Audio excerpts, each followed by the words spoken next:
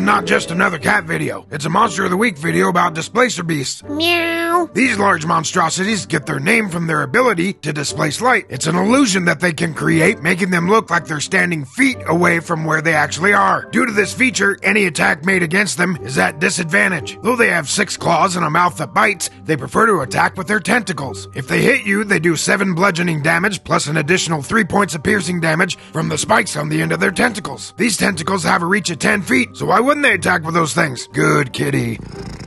Displacer Beasts have a sad backstory. They used to roam the Feywild for ages until the Unseelie court captured and trained and/or enslaved them. They were then bred to be more ferocious and more predatory in nature. They were used to hunt all sorts of magical creatures like the unicorns and Pegasi. They eventually escaped, and then a bunch of blink dogs in the Seelie court hunted them to the outside of the Feywild, where they crossed over to the Prime Material Plane. Like and subscribe for more.